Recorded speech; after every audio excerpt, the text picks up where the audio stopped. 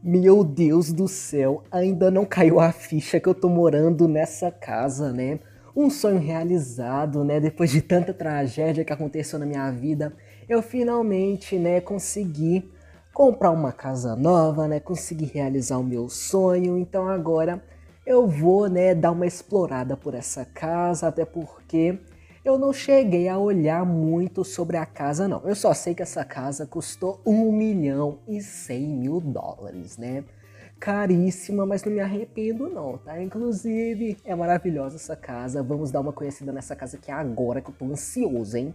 Vamos começar vindo... Olha só esse hall de entrada aqui, meu... Ai, gente, eu não sei nem o que eu faço aqui, né? Vamos começar por essa porta aqui, que aqui eu já sei onde é que é, né? Mas eu vou mostrar pra vocês, né, gente? Aqui é a garagem da casa, que veio todos esses carros aqui. Esse kart aqui é o da minha casa antiga, né? Que eu acabei trazendo ele pra cá porque eu não ia deixar ele lá, né? Inclusive, eu não vou voltar mais naquela casa porque tudo que eu tinha que trazer pra cá eu já trouxe. Tudo que ficou lá, né, gente? Então, já entreguei a casa pros donos dela e tudo mais, então agora essa daqui é minha nova casa, né? Um novo ciclo aqui na minha vida, né? Aqui tem algumas coisas, algumas tralhas que vieram junto com a casa, né? Depois eu vou ver o que é lixo e o que eu vou deixar aqui, né, gente? Porque eu não mexi em nada na casa ainda, é a primeira vez que eu vou estar vendo essa casa aqui, né? Aqui é a garagem e tudo mais, né? Vamos ver a frente da casa para caso alguém não tenha visto, né, no episódio passado, que inclusive vou deixar o episódio passado aí na descrição. E essa daqui é a visão que a gente tem da frente da casa, né? Muito bonita, muito chique, né? Adorei. Aqui tem algumas mesinhas para conversar e tudo mais, achei chique. E tem essa porta aqui que eu não sei o que é, né? Vamos ver aqui agora o que tem nessa porta aqui, né? Vamos ver. Meu Deus do céu, né? Tem uma academia nessa casa. Eu tô passado, tô chocado. Olha só, essa academia muito chique, né? Bem bonita, gostei. Tem uma câmera ali também, né? Pra segurança e tudo mais. Ai, meu Deus, eu tô muito apaixonada nessa casa, vocês não têm noção. Agora vamos vir pra cá, né? Pra gente ver o resto dessa casa aqui por dentro, que eu tô muito curioso, né? Deixa eu colocar aqui o negócio. Deixa eu fechar essa porta aqui. Peguei o guarda-chuva sem querer. Deixa eu fechar essa porta aqui também, porque eu não gosto de deixar a porta aberta, né? Subindo aqui pra cima tem esse negócio aqui, né? Tipo um hallzinho de entrada e tudo mais pro segundo andar. Aqui o que é isso? Olha, um quarto de casal, bem bonito, chique, gostei. Aí eu tô muito feliz. Aí aqui tem um computador, né, com as mesinhas e tudo mais. Aqui é tipo uma varandinha, né, muito bonitinha. Ah, essa aqui é a varanda principal, né, que dá na frente da casa, bem bonita, gostei. Achei chique, né? Vamos ver agora o resto da casa, né? Vamos vir pra cá. E vamos ver o que tem aqui nessa portinha aqui, né? Não sei o que temos aqui, vamos descobrir agora. E aqui tem mais um quarto, olha, esse quarto aqui é grande, vamos ver o que tem aqui.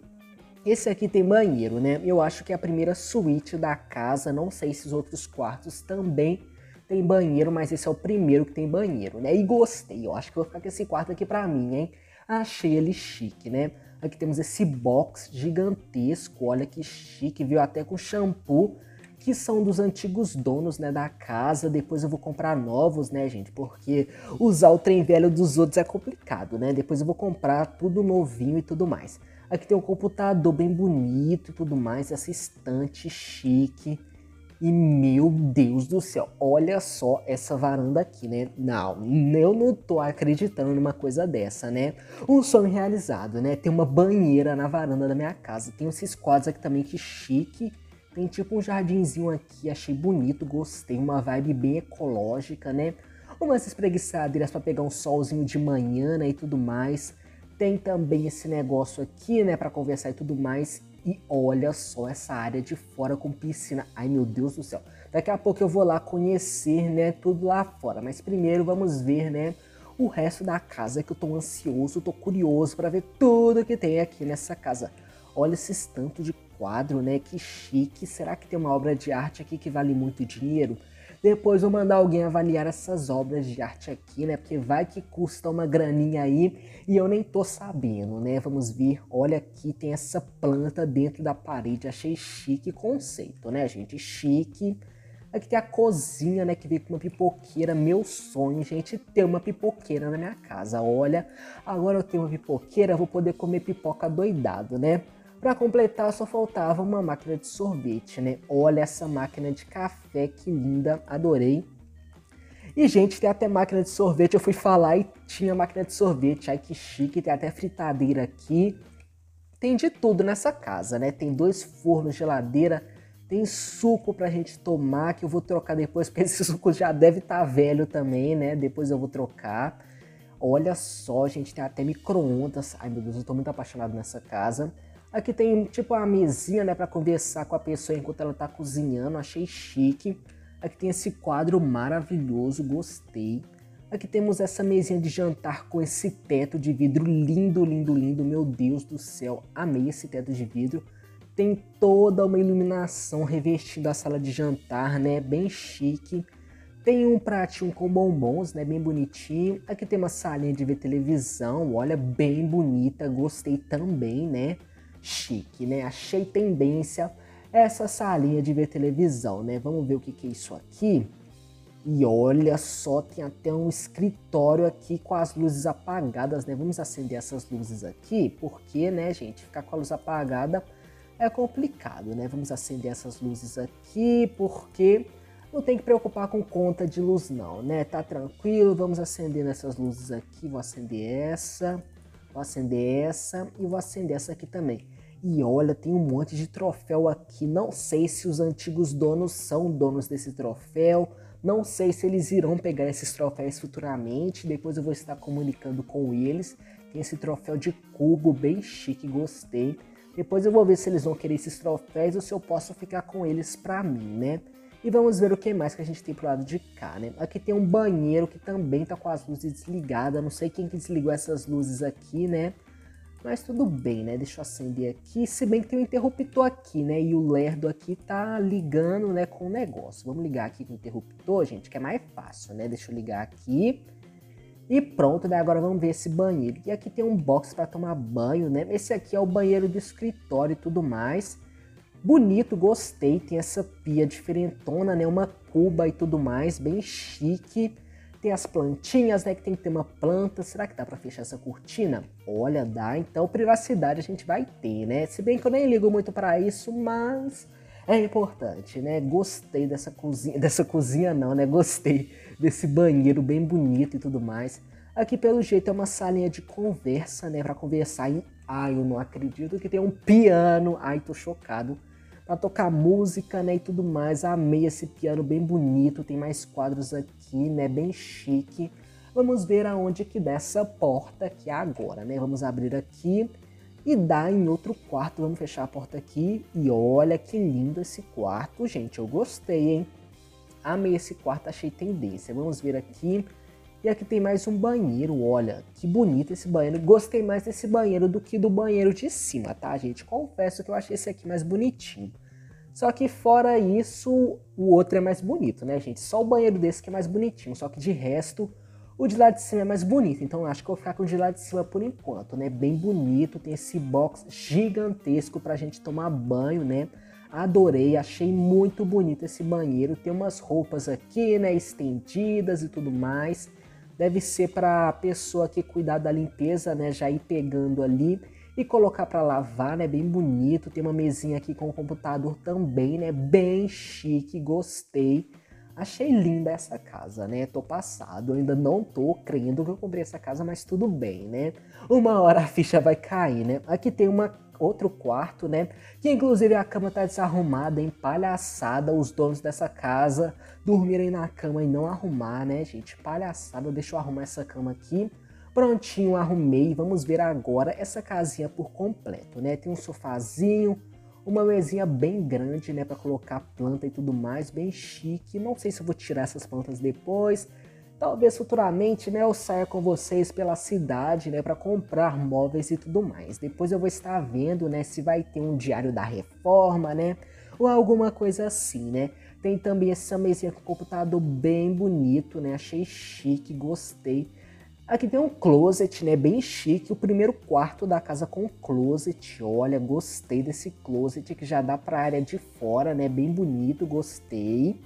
Aqui temos o que? Temos mais um banheiro. Esse quarto aqui também é bonito. Não sei se eu fico com esse ou com o de cima, né? Se bem que o de cima ele tem aquela hidromassagem, né? Eu acho que eu vou ficar com o de cima mesmo. Por mais que esse daqui seja bonito, eu acho que eu vou ficar com o de cima mesmo. Aqui temos o box, né? Que é bem parecido com o do outro quarto, né? Bonitinho, gostei. Temos umas plantas aqui na parede, legal. Temos uns quadros, o vasinho, né? Para fazer nossas necessidades. Bem bonito, adorei essa casa. Linda, maravilhosa, perfeita. E agora vamos para a parte de fora, né? Que eu acho que é a parte mais linda da casa, né? Vamos dar uma bisoiada aqui, né? E vamos ir primeiro pro lado de cá, né? Aqui temos muita planta, né? Achei tendência esse trem de lotar de planta, achei chique. Aqui temos o chão coberto de neve, né? Porque tá nevando e tudo mais, bem bonito. Aqui não tá coberto de neve, deve ser por causa desse telhado aqui, né? Depois eu dou uma olhadinha nisso, mas tá linda essa casa. Aqui tem as duas mesinhas para conversar e tudo mais, bem bonito. Outra mesinha para tomar café, né? Comer com a família e tudo mais. Fazer uma festinha, né? Chique. Mais uma mesa. Esse lugar eu diria que é mais uma área para curtir com a família, né? Uma área gourmet e tudo mais. Gostei, achei chique. Aqui temos a cozinha da área de fora, com as plantinhas aqui dentro, bem bonita, bem chique, gostei, achei tendência. Aqui temos, eu acho que é uma área de churrasco, né, porque só tem uma churrasqueira aqui fora, então provavelmente é uma área de churrasco, tem as facas aqui, né, para cortar a carne e tudo mais, então aqui deve ser uma área de churrasco, né, bem bonitinha, gostei. Então agora vamos ir para o outro lado, que é onde tem a piscina. Meu Deus do céu, não acredito que eu vou ter piscina na minha casa. Eu não estou crendo ainda, mas vamos lá, né? Vamos dar uma futricada nessa piscina. Aqui tem outra mesa, né, e tudo mais. E olha essa piscina, meu Deus do céu. Não caiu a ficha ainda que eu vou ter uma piscina. Olha só essa piscina, meu Deus do céu, muito linda, chique, né? Olha o tamanho dessa piscina. Deixa eu entrar aqui. E olha, meu Deus do céu, essa piscina tem até uma iluminação ao redor da piscina, muito linda mesmo. Amei essa piscina, tem essas cadeiras aqui dentro da água, né? Achei chique, primeira vez que eu vejo isso em uma casa, né? Esse conceito de ter a cadeira na parte mais rasa da piscina, achei chique, gostei. Aqui temos uma areazinha para conversar, né? Bem bonitinha, gostei também. Aqui tem uma área para tomar sol, né, para relaxar e tudo mais, para ficar bronzeadinho, né? A cor do verão, né, gente? Vamos ver aqui. Aqui temos uma mesinha para tomar café e tudo mais.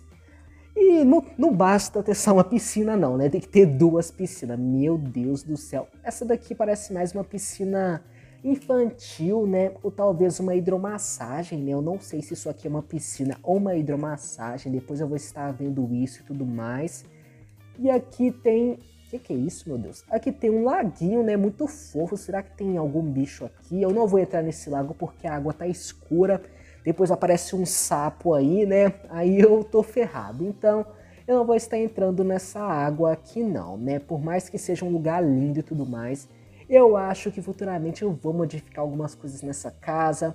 Talvez eu faça uma plantação com alguns legumes em alguns locais desse jardim, né? Pra cultivar os nossos alimentos, talvez eu compre alguns móveis para fazer a nova decoração da casa, né? Eu não quero mudar toda a decoração, mas tem uma coisinha ou outra que eu quero modificar sim. Boatos, tá? Pelo que eu sei, os donos da casa, né, a família Willis disse que tem um porão abandonado embaixo da casa, gente. Então, eu vou ver como é que eu vou fazer para entrar nesse porão. Eles disseram, né, que há muito tempo atrás esse porão foi tampado, então eu terei que arrumar um jeito de descobrir onde é que fica esse porão para a gente conseguir entrar lá dentro, né, e ver o que tem dentro desse porão, né. Não sei se tem um porão em algum lugar aqui, né, mas pelo que eles disseram, né, deve ter um porão escondido em algum lugar, né, durante o tamanho dessa casa, né. Depois eu vou dar uma futricada aqui e vou ver se eu encontro esse porão em algum lugar, né? E vamos ver se a gente encontra alguma coisa, né, nesse porão. Vai que tem, sei lá, alguma coisa de valor e tudo mais. Então, né, no próximo episódio, né, a gente vai continuar, né, a nossa saga, né, a nossa vidinha aqui. Talvez vamos ir atrás desse porão ou talvez nós vamos repaginar a decoração da nossa casa, né? Vamos ver ainda qual que vai ser o futuro da nossa vidinha aqui, né? Então agora, né, eu vou fazer alguma coisinha para comer porque eu estou morrendo de fome. E amanhã é um novo dia.